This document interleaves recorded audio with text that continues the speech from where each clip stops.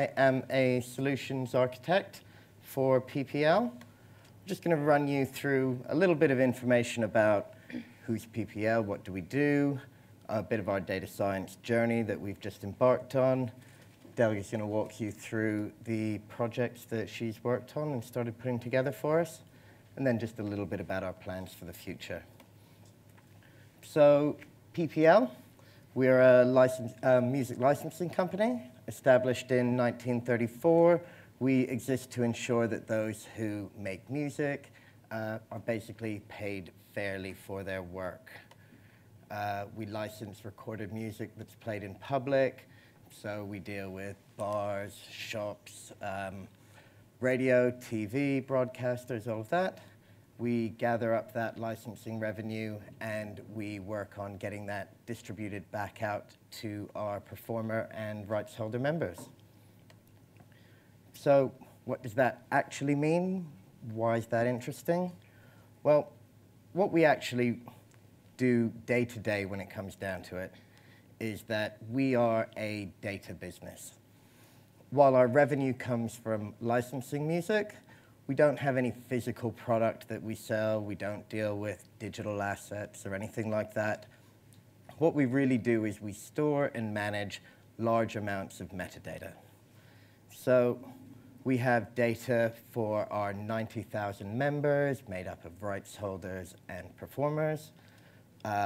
These members, they really are the reason that we exist as a company, and they are here to make music, and we are licensing that music that they have.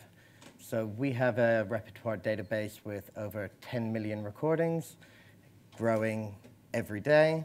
And again, like I said, we don't have all the audio, although we're thinking of moving in that direction in the future. But we hold a lot of metadata information that I'll go into a bit further after.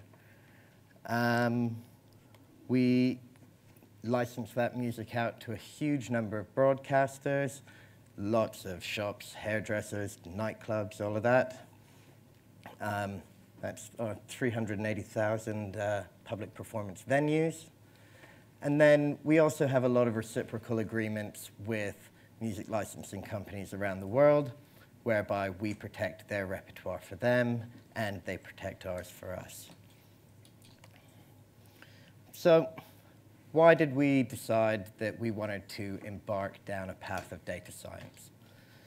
A lot of the reasons for us wanting to get involved in this are going to be familiar. They're a lot of the reasons that drive all the companies around. We have large data volumes. Not as large as everyone, but certainly for us, they're continuing to grow, and we have to do a lot of data quality work on all of this data. So I've talked about our repertoire. Okay, it's about 11 million recordings at the moment. Not crazy numbers, but we've received 919,000 recordings so far this year. So that's about 7,500 recordings a day, and that's up from last year where we were receiving 4,500 recordings a day. So the rate at which data is coming in is just getting bigger and bigger and bigger. With streaming, with lower barriers to entry, anyone can make a recording in their bedroom. They're all registering them. Everybody wants to get out there, get a stream, get a play. And it just means that in order for us to keep up, it's going absolutely crazy. And we have to be more efficient with the way that we work. So we're addressing these problems of high volume, low value. Sorry, I'm just trying to figure out how the whole computer thing works here. Yeah, so almost all of the data that we hold at PPL is a very heavily skewed long-tail distribution. You know, we have Adele, we have Ed Sheeran, and they earn a huge amount of money, but you could see we have 60,000 performer members, and the vast majority of them are not earning Adele money. This we can compare across our recordings as well. We have generally, I remember off the top of my head, yeah, so the top 5% of our recordings generally earn 90% of the money. and then we have a very long, long tail of low-value recordings. And I say low value, we're coming at this from a kind of commercial sense, but the people that made those recordings, the people that played on those recordings, even if they're only earning £5, £1, 50p, that still matters to those people. And they're still our members, and we're very keen to make sure we can do the best that we can do with all of that. And efficiency. We are looking to be as efficient as possible. So all organizations want to do this, but particularly at PPL, we behave like a commercial organization, but at the heart of it, we are a member organization. We are owned by our members, and we do not retain any kind of profit. So every bit of money that we get in, we pay back out. This means the more money we spend on trying to improve the accuracy of our data is ultimately money that we're not paying out to our members. So we've always got that delicate balance of trying to get it as correct as possible for them so they get their money, but also making sure we don't spend all of their money in the process. So where do we start? We've decided we have a bunch of data. We want to work better with it. We want to work smarter. Let's get ourselves a data scientist. Great. What are we going to do now? So if we take one of our basic pieces of data, our recordings, they're quite central to a lot of what we do.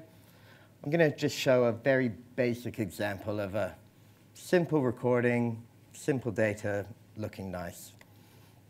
So you've got a Beatles song here, Hard Day's Night. We're going to store information like the title. We've got the name of the band, the Beatles. We have a recording date. There will be other information at that sort of level of granularity. Where was it recorded? What country commissioned it? That type of thing.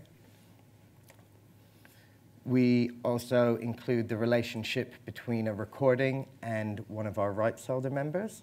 So the Beatles, all of their repertoire is currently owned by Universal Music Group. That's a very simple example. Rights can be quite complicated. People buy and sell them. They start for different periods. They cover different types of use. But at a basic level, that's the kind of thing we're looking at. And then we're very interested in the lineup, the performers. Who is it who performed on these recordings? So in many ways, for a lot of people, they think it's quite simple. Well, who is in that band? We all know who's in the Beatles. Great, just put whoever's in the Beatles on the recording, pay them, and we're done. But the reality is, even in this very simple scenario, you're trying to remember, actually, John Lennon is featured. That relates to the contract that he has with the record company. He's featured and he does vocals, also guitar. Paul McCartney, vocals and bass. And you get through the Beatles, and then you get down to the bottom and you realize, actually, Hard Day's Night had a little funky little piano solo on there. That was actually played by George Martin, often known as the fifth Beatle, and their producer. Because he's not an actual contracted member of the Beatles, we have to identify his sort of performance differently as a non-featured. This is this is about as simple as it gets for the structure of the data. We also have to deal with the fact that we have these 10, 11 million recordings, and we want to get as close to that full correct data for all of them. Because without this data, we're unable to actually get the money from the people who have paid to use it on the radio, on TV, all the way out to the people who played and made that music. So what other types of challenging example do we have? Orchestras. Orchestras have huge memberships. They have changing lineups over time. 1 year a violinist is in, another year they're out. Conductors are changing, different soloists, and trying to keep track of that over time. Sometimes one section will be on one recording, but they're not on another. we have session musicians. Just to give one example, there's a session player who no one will have heard of. I certainly hadn't before I joined PPL. But she's played viola on over 12,000 recordings in our database for 1,600 different artists. Some of those covering Take That, Amy Winehouse, Pet Shop Boys, Bjork, Fatboy Slim. That's not something typical that you would expect. That's a completely different type of challenge to understand, well, where is this type of performer going to turn up, and how can we make sure they are where they should be? Another challenging area of our data, sampling. You know, once somebody samples a record and puts it onto theirs, from our perspective, all the people that played on the original sample, they are now on the new recording. So from our perspective, they're now performers on the new recording. So that's a whole path that you have to track back through, understand who they are, how are we going to get them on there. Does it have to be just a bit of a sample or the whole song? At the moment, with our policy decisions, we go with the whole song. It yeah, keeps it a bit simpler. So that's a fairly broad problem. How are we going to approach that? How are we approaching this problem to try to move forward and use some of these data science techniques? Our repertoire data comes from a variety of sources. So we're owned by our membership, and our membership own the repertoire. Therefore, they supply it to us, and we get varying degrees of quality and completeness of this data. Researching lineup information can be very, very labor intensive.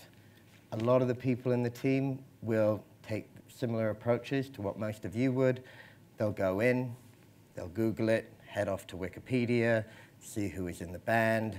There are various other crowdsourced databases on the internet. And then we also have a lot of specialist knowledge, so people who happen to know a vast amount about classical music. People who have contacts within the music industry are able to phone up a manager and say, hey, what was the session bass player you got in on that track? We're really trying to complete the lineup here. So we decided we wanted to build a recommendation engine to really increase the efficiency of these teams that we have doing our data quality work. We wanted to use analytics to assist them to be more productive, to automate the work that could be easily automated, and to free up their time to be able to focus on what they're good at. There are things that an algorithm is going to do much, much better than a guy who has a load of music industry contacts. And there's a guy with a lot of contacts who can do things that an algorithm just can't do. So obviously, we're going to apply some technology to this. I'm solutions architect, so great, we got through the solution, got through the problem. What are we going to use to address this? We've got Python. Python's great.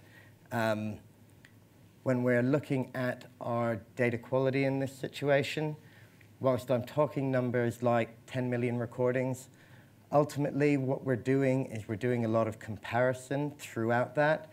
So while 10 million may not sound a lot, once you start to do Cartesian joins on all that data back onto itself to compare all the way across, actually now you're starting to deal with quite large volumes of data.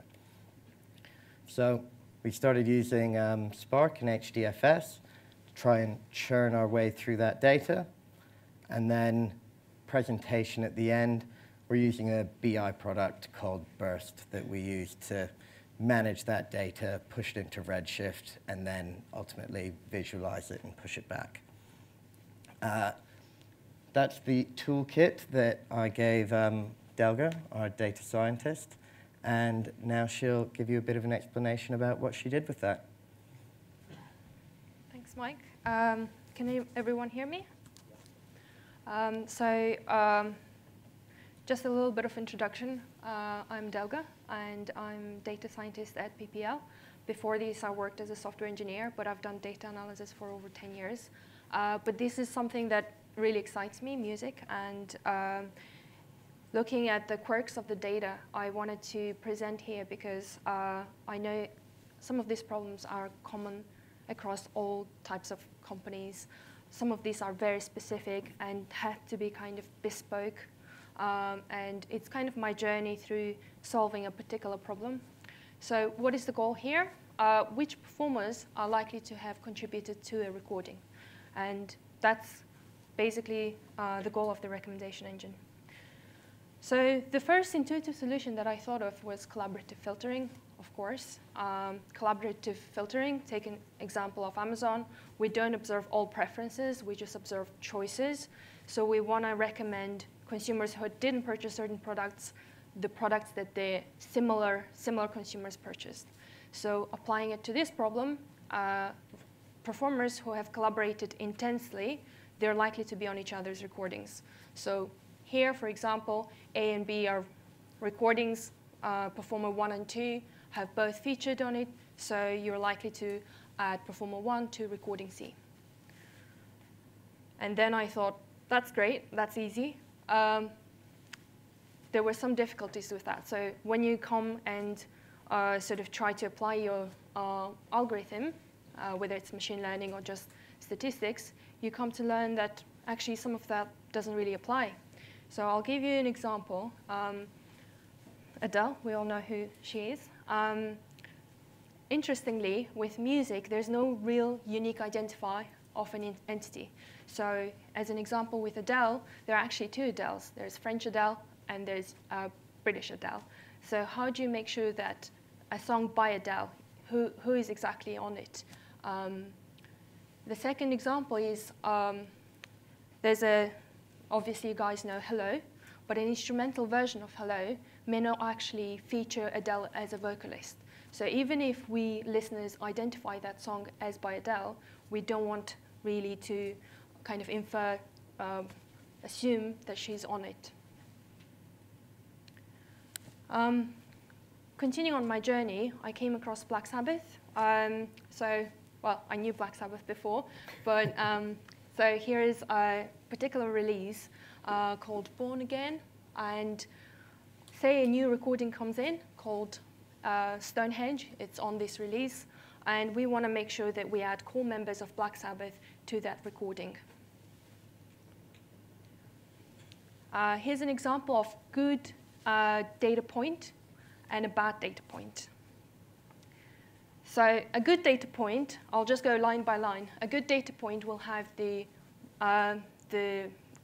title.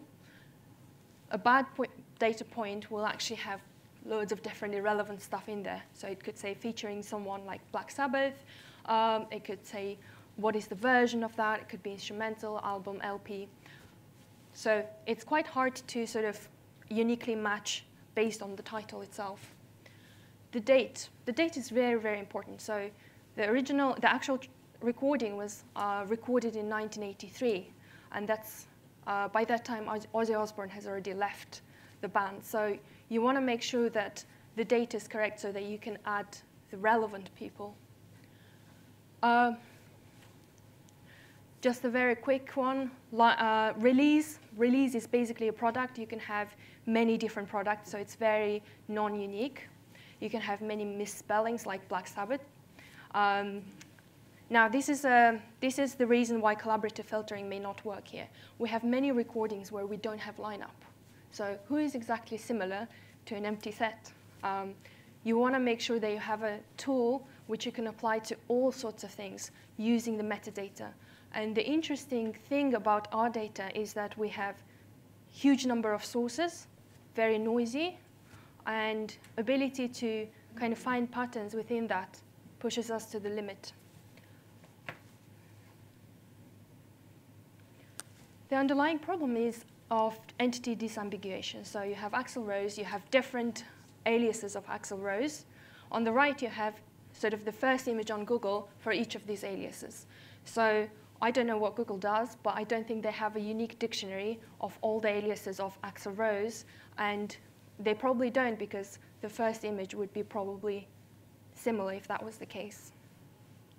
It's a hard problem, but having access to metadata and different data sources can actually help you solve these problems. A few more challenges I encountered. Band membership changes over time. I mentioned there are many times when contributors are not there. It's an empty set.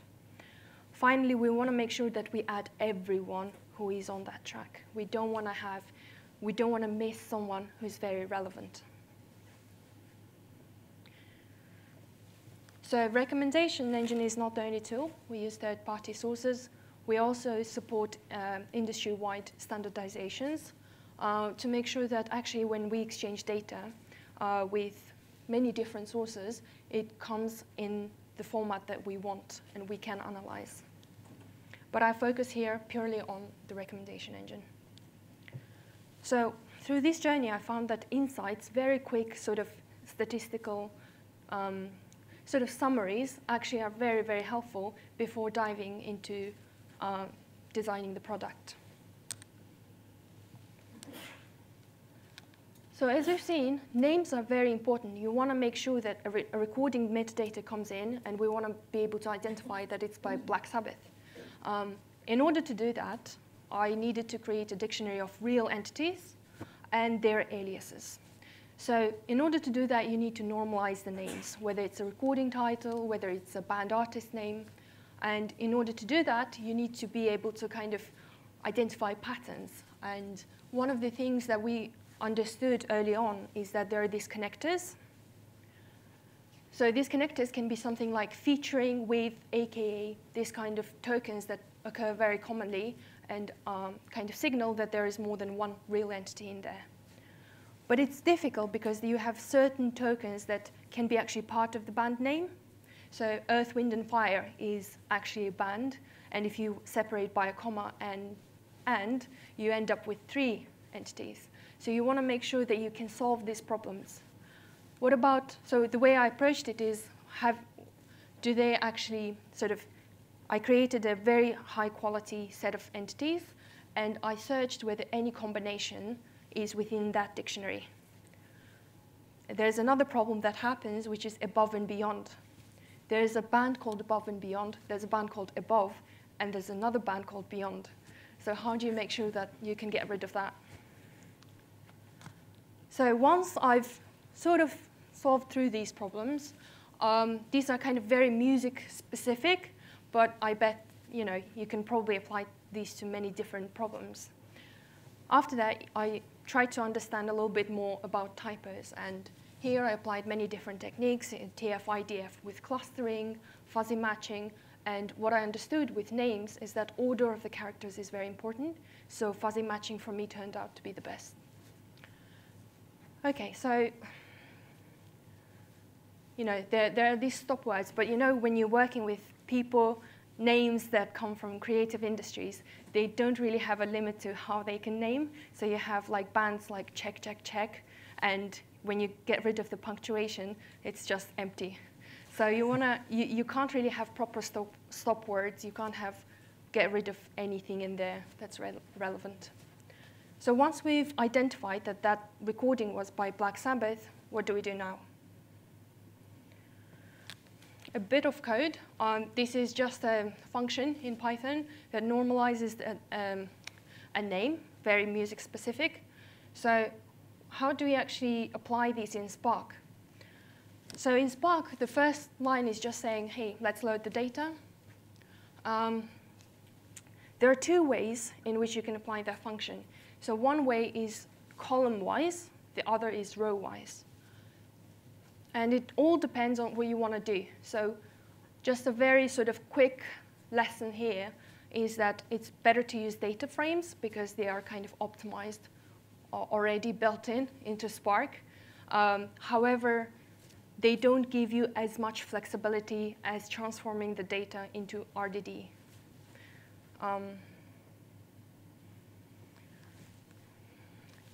I'm not going to go through these, but I will put these slides, and these are some of the lessons that I've learned through using Spark. A lot of the performance issues can be solved through configuration and settings. And actually, just doing this, I was able to finish everything, all the fuzzy matching, all the recommendations within 3 to 4 hours when it wasn't able to load.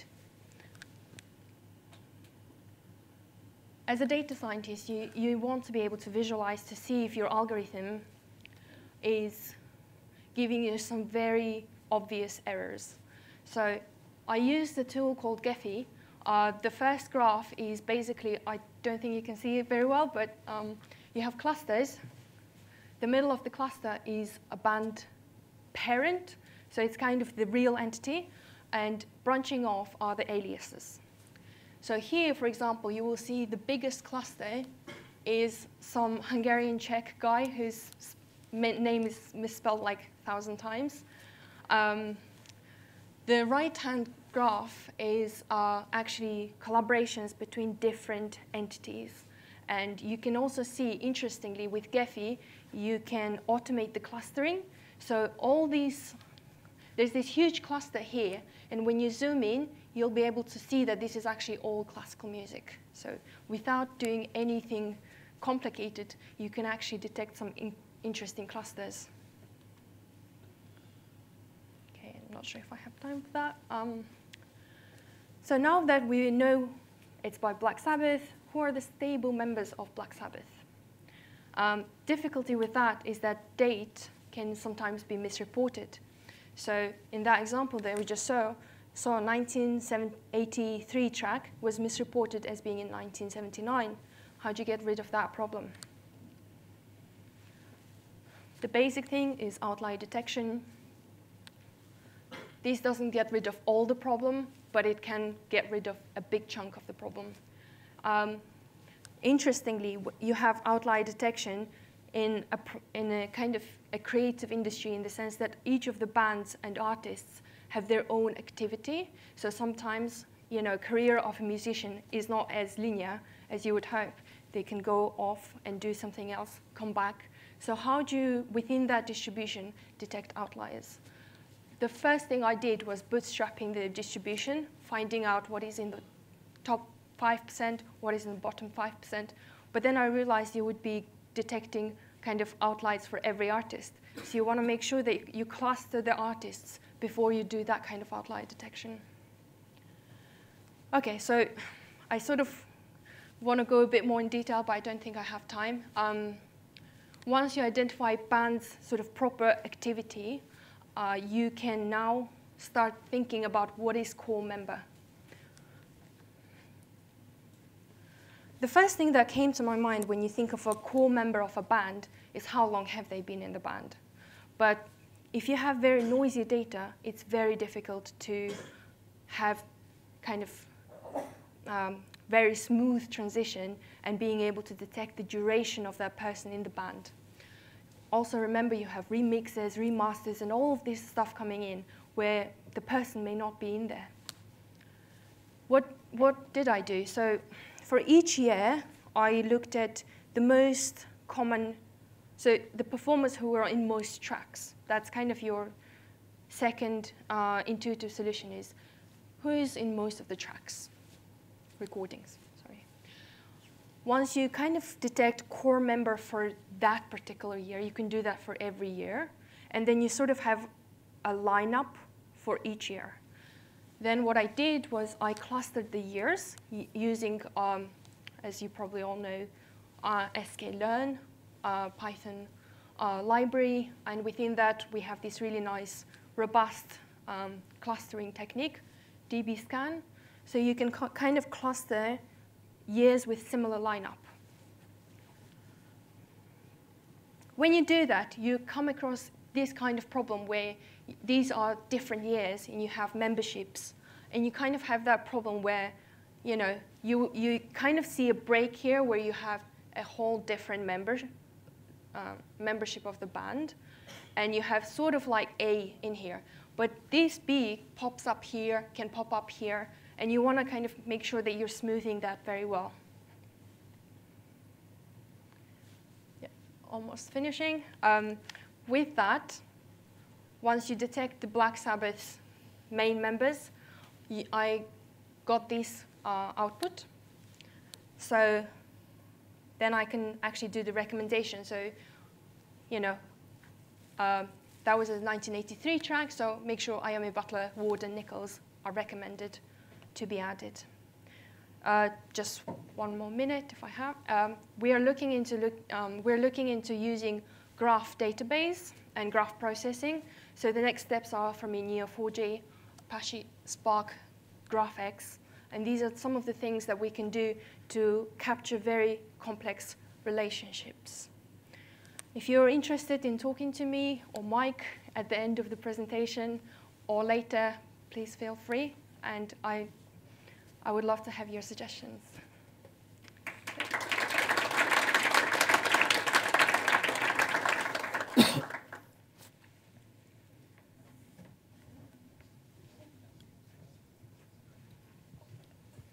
Hi, thank you. That was a great talk. I love music. Just one question. Can you stop Ed Sheeran? Or more specifically, could you stop him for Galway Girl and send a message to him that he shouldn't get any royalties for that? Is that possible? I'm afraid we only show up to identify what's happened, make a record of it, and propagate out the truth. Okay, so you're not to blame. We're not, unfortunately. We just get the data in and do what it tells us. An interesting case, I think, might be someone like the Sugar Babes, who started out and they've completely changed their lineup over the years. And I guess your timeline technique would work for somebody like that. Is that right? Yeah, so Sugar Babes is an interesting example because this was actually one of the first that we thought of as very band membership changing so drastically over year to year. Yeah. And we try to solve it through using this clustering, but obviously there are so many things there that can go wrong. And it's an ongoing problem, and when you have a metadata, you want to make sure that you can kind of assign what is the truth to certain parts. And unfortunately, with music data, with any music data, it's very hard to know what is the truth. So it's kind of very hard for you to get to the point to get the training data even. It's a very difficult problem, but we're working on it.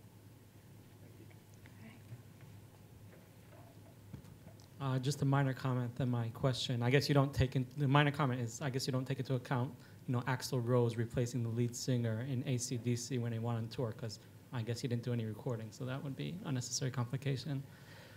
Well, until they come out with a live recording from the tour. Exactly. So the question is, do you find MusicBrainz useful, their API, and do you have an API?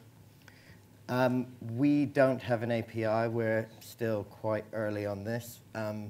MusicBrainz is something that we brought in while we were doing this work, and we had a look at that. We found it wasn't particularly useful in terms of they don't have great lineup information. We've also been looking at Discogs.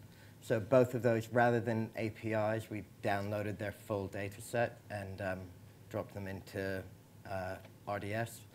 So you didn't find their unique IDs useful, if it was on songs or on artists? It's something we're continuing to look at. There's definitely something in it for helping us to cluster and helping us identify the actual entities. It's still early days for us. There's just so much data out there. Trying to get on top of it all is I think I'll just add to that. I think Discogs is doing a really good job of crowdsourcing, and we have been able to detect some really interesting patterns in Discogs. And through that, we're kind of going to another level of trying to actually understand the nature of collaborations and things like that with all this metadata. So Discogs probably is a better source than MusicBrainz, in my opinion. Thank you. Also been looking at the Spotify API because they do quite a good job of identifying entities and collaborations. Any more questions? No? Okay. Thank you. Thank you.